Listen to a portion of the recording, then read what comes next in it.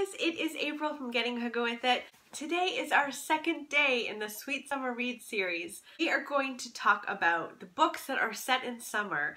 These are great books for those hot, stifling days. You will feel that in these books. They are all set in summer. Now, some of these books I have read and have enjoyed very much, and others I haven't read yet but want to read desperately. So we've got a little mishmash here. Let's dive into it.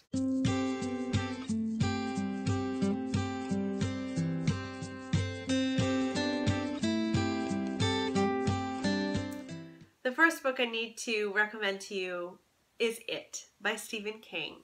This is set in the 1950s and the 1980s, but in the 1950s, it's July 1950s, and school is out. You're following a group of kids who are busying themselves with the outdoors and enjoying the outdoors. However, there is this one creepy thing that keeps happening, which is kids keep dying because a monster is out to get the kids of this little town. These kids have to fight this monster over summer break. It's wonderful, it's scary, it's a little long, so if you like longer books, this is a great one for you. Next, I want to recommend to you To Kill a Mockingbird. Now, this is a crime, I realize, but I haven't read To Kill a Mockingbird yet. And I need to, and I think this is the summer I'm going to do it. This takes place in the summer in Macomb, Alabama during the Depression. It follows a small family called the Finches.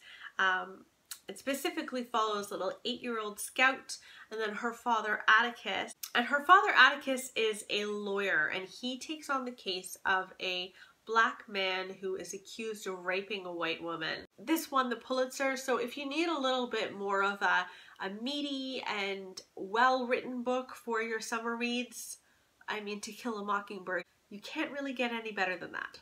Next, I'm going to recommend Beautiful Ruins by Jess Walters.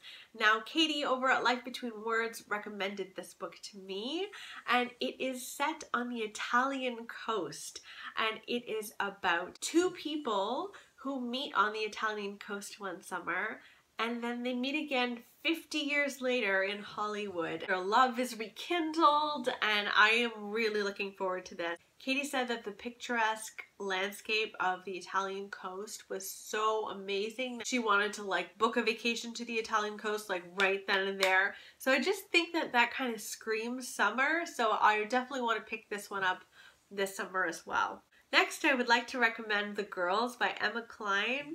Now, this came out last year during the summer. It was a huge summer hit, and I read it last summer, and I personally loved it.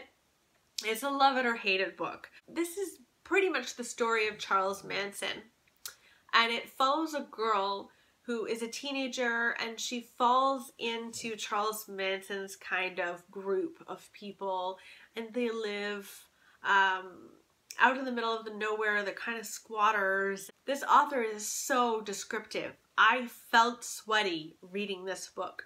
I felt sticky reading this book. You know, it's one thing to read about a group of teenagers who live out in the middle of nowhere and therefore don't get to bathe a lot and are a bit messy and stuff. It's one thing to read about that, but it's another thing to read about it and then you yourself feel like you need to go and take a shower, and for you yourself to feel sweaty and sticky reading it. That is unbelievable writing to me. So I loved this, and I think it's a great summer read. So the last book that I want to recommend to you is The Summer Before the War. Now, I haven't read this one either, but I would really like to. This takes place in the summer of 1914, before the war, and it's about a group of characters who are falling in love and meeting new people and living a small town life in the village of Rye, England. And you can feel the war looming, and I just think it sounds wonderful. You don't read a lot of books about either before a war or after a war.